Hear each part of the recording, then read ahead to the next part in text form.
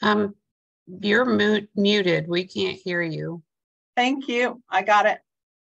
I apologize. Let's start over again. We are here this afternoon. This is for housing contract priority renewals. This is only for students who are living on our Boca Raton campus for the spring semester. If you are a Jupiter student who is joining us, or if you are a student who was recently accepted to FAU for the upcoming summer or fall semester, the information in this presentation does not apply to you, so you should not be watching this information. This is only for our Boca Raton current spring residents. So with that, we're going to go ahead and proceed. The housing contract renewals are starting on February 6th at 9 a.m. until February 17th at 5 p.m. It is for the upcoming academic year for the fall semester of 2023, as well as the spring 2024 semester. It is an academic year housing contract, so it is for both semesters. The processes are all online through our housing portal. I've included the link here. And then I've also included the web page where it says review steps. That is where we have all of the information, including this presentation, online for you, and you can review it online as well.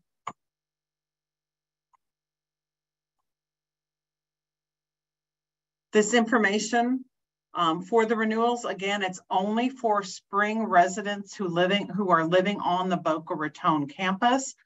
When students want to take part in this process, the $100 housing application fee will be waived if you do your renewal between February 6th and 17th. It is only waived during that time. Students can make a roommate group up to 4 students. So it can be students with no roommates, can be 2 students, can be 3 students, and it can be a total of 4 students. In order to request a roommate, you must have completed a housing contract to find a roommate and match with a roommate. And of course, roommate matching by no means is required. That is entirely up to the student taking part in this process, whether or not they want to match with a roommate. The options that students have to request for room preferences are the follows. We have University Village apartments. We have 2 types of rooms in those apartments. We have studio doubles, which are shared apartments. It is a shared bedroom. 2 students are sharing the sleeping area. They share the restroom and they share the kitchen. Then we also have 4-bedroom, 1-baths in University Village apartments. Those are single bedrooms with 1 restroom, meaning 4 students are sharing the 1 restroom. They share the living area, they share the kitchen, and they share the bathroom. Notice that on the studio double, I did not say they share a living area. The living area and the bedroom is all 1 room. Hence, that's why we call it a studio. It's your living area, your bedroom, 1 area, plus a restroom, plus a kitchen. Then we have Innovation Village North apartments and Innovation Village South apartments. Both of those buildings have 4-bedroom, 2-bath apartments in them. Each student has their own single bedroom. And in the 4-bedroom, 2-baths, it is 2 students sharing a restroom, and then all 4 students sharing the kitchen and living area. And in the 2-bedroom, 2-bath apartments, those are only in the IVA North building community. And with the 2-bedroom, 2-bath, each student has their own bathroom. And then they share the kitchen area and they share the living area. The Innovation Village apartments do have microwaves, dishwashers, and a stacked washer and dryer in unit. The University Village apartments do not have a microwave, do not have a dishwasher, and they do not have the laundry in unit. They have a laundry room. The 3 apartment communities do not require a residential meal plan. For the students who want to live in a residence hall, the residence hall option next year is Parliament Hall. It has 2 room types. There are shared double bedrooms in a 4-person suite. So that means it's 2 bedrooms, 2 students in a bedroom, 4 students in the suite, and there are 2 restrooms. So the shared double bedroom 4-person suite does have 2 restrooms. There again is no kitchen in unit. And then we have single bedroom suites. So we have a 4-person suite with 4 single bedrooms. And then there are 2 restrooms in the 4-person suite. Indian River Towers at the bottom, we've abbreviated it as IRT. Indian River Towers and Atlantic Park Towers will not be upperclassmen residence halls next year. Those will be first-year residence halls starting for the fall 2023 semester. Our housing rates have not increased and they will remain the same for the 2023-2024 academic year, and those housing rates are posted online for you to review. The housing renewal process, again, February 6th through 17th. Students who partake in that process will not be charged the $100 application processing fee. If a student who's on campus during the spring misses out and they don't log in and do their contract between February 6th and 17th, starting at 5:01 p.m. on February 17th, those students will have to pay the $100 application fee again. So if you are planning to live on campus next year, you want to make sure that you're doing your contract between February 6th and 17th so you don't have to pay the $100 fee. All roommate requests must be completed by February 17th at 5 p.m. We will not accept roommate requests after that time period. We anticipate we will be filling up quickly and we will not be able to accommodate any late roommate requests. We will prioritize housing assignments in the order that we've listed here on the screen. So this is for all of our students who go through the renewal process. The first priority will be our students who joined us as first-year students during the summer and fall of 2022, as well as this spring 2023 semester. The second priority will be students who started during 2021 and our first-year students who started in the spring of 2022 and transfer students who started during 2022 and this spring 2023 semester. Third priority will be students who started in 2020. Fourth priority is students who started in 2019 or later. And fifth priority is all graduate students and all second bachelor degree students, and that is regardless of the year of entry that those students have started. So graduate students and bachelor students are the lowest priority for a housing assignment. To renew the housing contract, again, we have this information on our website. Students will log into the housing portal. They can log in starting at 9 a.m. on February 6th up until February 15th at 5 p.m. They will select the academic year housing contract for 2023-2024. They have to agree to the terms and conditions of the contract to proceed through the contract. It is a DocuSign page that will pop up, and the students will create a signature to sign that DocuSign contract. If a student is under 18 years of age, they will be prompted to enter a parent-guardian email, and the parent and guardian will have to first consent to the terms and conditions. So for any students who are under 18 years of age, you have to allow enough time for your parent or guardian to go in and consent before you can complete the entire housing contract. The next step is for them to review their personal details. If their cell phone number has changed, they should update it. If they want to update their emergency contact information, they can do so. However, it does capture the current emergency contact information that we have on hand. They only have to change it if there is a change. They answer all of the general questions on the general questions page of the contract. There is a question on here that asks whether or not they want to request gender inclusive housing. Gender inclusive housing is where we mix students by their biological sex in a suite and in a bedroom. So for students who want to request gender inclusive housing, they may do so by answering yes to that question. They add 3 room preferences. We just went over those room preferences on the previous slide. And I encourage you to, again, take a look at the room rates in advance so you know what the rates are for the different room preferences. And then they will answer the lifestyle questions. These are the same lifestyle questions that we have asked in previous years. And if they know in advance that they're going to want to request a roommate or search for a roommate or have someone search for them as a roommate, there is a checkbox on the lifestyle questions page. They must check that box and it says display and roommate search results. We've highlighted it here so they make sure to pay attention to that in the contract. That allows students to be able to search for them and find them. If they requested Parliament Hall, which does not have a kitchen in the suite, they must request a meal plan. So they will be prompted, they will be prompted to select a meal plan.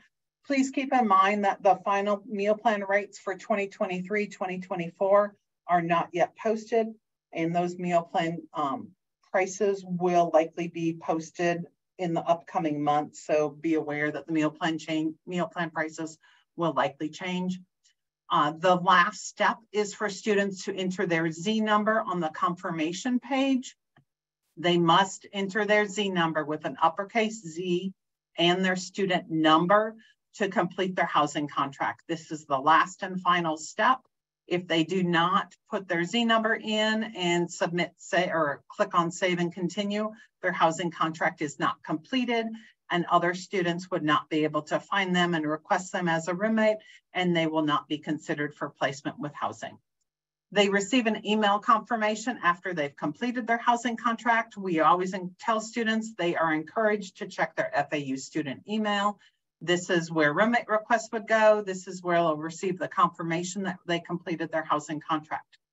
If they plan to request roommates after they've received the email confirmation that they've submitted their housing contract and it's completed, then they may go back into the housing contract and there is a page for roommate selection and they can start requesting roommates. We've created a slide separately just for students to be able to know how to find roommates. Again, they go to the roommate selection page within the housing contract. This is built into the academic year housing contract. So roommates are specific for the academic year. They can request them between February 6th and February 17th after they've completed their housing contract. To match with a roommate, and if they know who they're going to request, the way that they answered the gender inclusive housing question must be the same. So if you're a student or you are a student out there and you're watching this and you answer no to gender inclusive housing, you can only see other students who have also answered no to gender inclusive housing.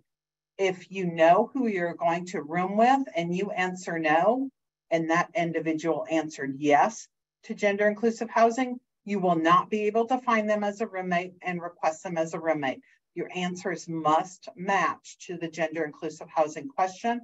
We've made this really easy for you. If your answers don't match, just go back to the general questions page of the housing contract and correct your answer so you can find your roommate. You should discuss in advance if you're going to answer yes or no to this question. It just helps alleviate issues in advance when you're trying to find your roommate.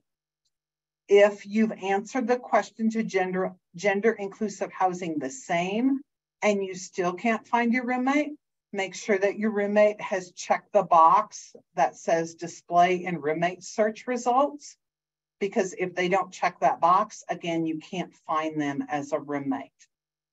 Remind students, if you know who you're requesting as a roommate, remind them to check their FAU email account.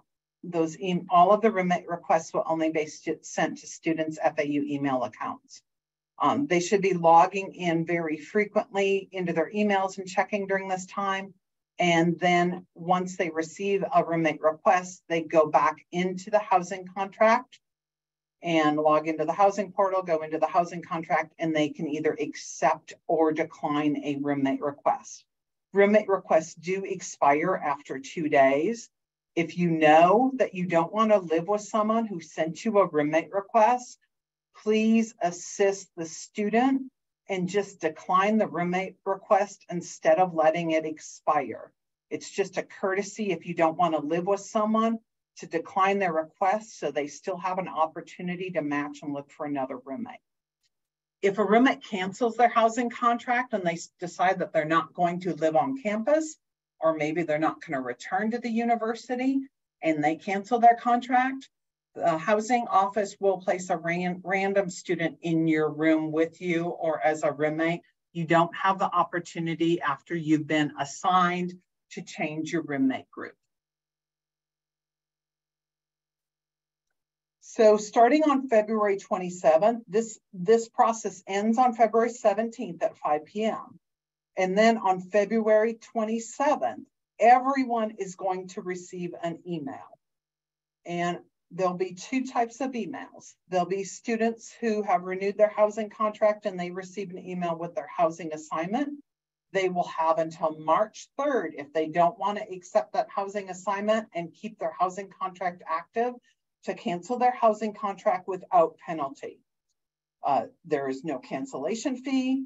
There is no criteria to meet to be eligible to cancel your housing contract up to March 3rd without penalty. There are going to be some residents that we anticipate may receive a notification that they are waitlisted. They will also receive an email on February 27th. So the waitlisted students, and we don't know how many students will be waitlisted, they will be assigned spaces as they become available in early April. Waitlisted students also have three options. They can go ahead and keep their housing contract active. They'll receive bi-monthly updates starting in June, and some students will be removed from the wait list and receive housing assignments as early as April. If they receive the wait list information and they know that they want to move forward with looking for other alternative housing, they can cancel their housing contract on March 3rd without any penalty. The other option is they can keep their wait list active, they can keep their housing contract active, and they can cancel at any time prior to receiving a housing assignment with no penalty. However, once they are assigned housing and they cancel, there is a penalty. So at the very bottom, we've explained and we've put some asterisks there. It's important if you're a waitlisted student and you find alternative housing or you're not going to return to the university, it's very important that you go ahead and cancel your housing contract before we assign you a space. Once we assign you a space, cancellation fees do apply. We created a graph to help explain the process for the emails on February 27th. Again, everyone who does their contract by February 17th at 5 p.m. will receive an email on February 27th. The emails are going to be either one of two emails. On the left-hand side, they're going to be students who are going to receive their on-campus housing assignment. They're going to know their room number. They're going to know their roommates. They have these options. They can change their mind. They don't want to accept the housing contract and the housing assignment. They can cancel by March 3rd without any cancellation fee. There are no requirements to cancel. They complete the cancellation form, which will be in the email notification, and will remove their housing assignment, will cancel their housing contract, and they can look for other alternative housing. The next option is in the middle. If they decide later on that they want to cancel their housing and they do it after March 3rd, then cancellation fees will apply, and they also have to meet the cancellation criteria. So the cancellation criteria is outlined in section 11 of the housing contract and terms and conditions, which are on our website.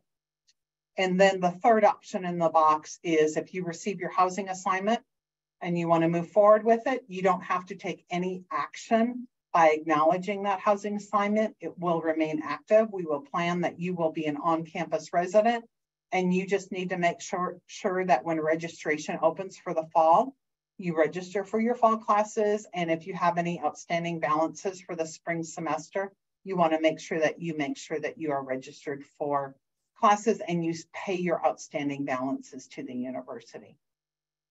Over on the right-hand side, again, we anticipate some students may receive a notification that they're waitlisted, and those students have these options. They can cancel their contract by March 3rd with no cancellation fee and no penalty. Again, no requirements to cancel. They'll just click on the cancellation information in the email that they receive, and they can look for alternative housing. The other option in the middle is waitlisted students. If they decide to keep their contract active, but they find other alternative housing, they just want to make sure that they cancel their contract even after March 3rd before they're assigned housing, so cancellation fees do not apply. We anticipate we'll start assigning students who are waitlisted in early April. And then the far right block, keep your housing contract active. Housing assignments, again, we anticipate are going to resume in early April. We will start providing to you bi-monthly updates in June, how things are progressing for waitlisted students. You can cancel at any time prior to being assigned housing without penalty. So those are the options for the waitlisted students. During this process, we will have help in person in Atlantic Park Towers. So the in-person help will be in the first floor multi-purpose room of Atlantic Park Towers. There is a direct exterior door to enter into this building. It faces the housing lawn area. For students who are on this call today, and Atlantic Park Towers houses our Get Wise Center. So if you walk past the Get Wise Center, you'll see the entry into this multi-purpose room. Stop in, visit with us, see if you have any questions. If you need help doing your contract, maybe if you need help trying to find a roommate or a friend that you want to request as a roommate, we can help you out with that as well. If you have your own device or tablet, I ask that you please bring that with you. We will have limited tablets and computers available, but when students use their own device, they typically are able to log in quicker because they usually have their login information saved. So please bring that device with you. If you miss one of these three days to come in person, we also have help in the housing office, and you can come in person to the housing office. The housing office hours are 8 a.m. to 6 p.m. Monday through Thursdays, and we are open 8 a.m. to 5 p.m. on Fridays. I've included our email address there, and also our phone number, and also our main webpage. Now, I've also listed all of the steps again for the renewal process with the link, and I've listed our housing portal website at the very bottom. So that is listed as well. So this concludes the presentation. I see that we've got some students who have put some questions in the chat, mainly that they couldn't hear me at the very beginning. We fixed that, so I apologize for that. Let's see. It looks like we had some questions about shared studio doubles, which my colleague Suzette has addressed that. Someone had a question and they wanted to confirm, are they going to receive assignment or select their room? In previous years, this process did include students who would select their specific room. This is not a room selection process. This is a renewal process. So you renew your contract up until the 17th. The following week, the assignments team works and we assign students to get them into spaces. And then on February 27th, you receive an email with your housing assignment or whether or not you've been waitlisted. The fees, someone asked, what are the cancellation fees if you don't cancel by March 3rd? They are a sliding scale and they are listed on the website. If you go into section 11 of the housing contract terms and conditions, they're listed there. Or if you go into the housing cancellation page, they are listed there as well. So it's a sliding scale based on the date that you are canceling your housing contract. And of course, you have to meet the cancellation criteria if you've been assigned a housing space. Someone answered, if you're out-of-state student, we will be prioritizing all of our waitlist students who go through this housing process. The waitlisted students who do renew their contract and you're waitlisted will have priority for placement before any other students that are upperclassmen have the opportunity to apply for housing. So we continually monitor and place students who are waitlisted. We don't know how many students that will impact. but we are planning in advance that it will impact some of our upperclassmen students who renew their contract. I will share that with you that most of our students who renew their contract are assigned housing versus a student who doesn't take part in this process.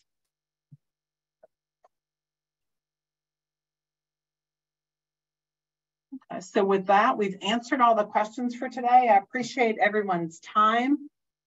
Please make sure that this presentation is on the main housing website. If you go to the main housing website and you go under current students, that's where you can find housing renewal information. You'll be receiving email reminders about this process again, with another one coming out tomorrow morning, reminding you to log in with the steps to do your housing contract. And there is, again, if you participate in this process and you don't like your housing assignment, there is absolutely no penalty to cancel all the way up to March 3rd. So there's really no risk in doing this process. And if you don't like your assignment, then you do have the option to cancel up to March 3rd without a penalty.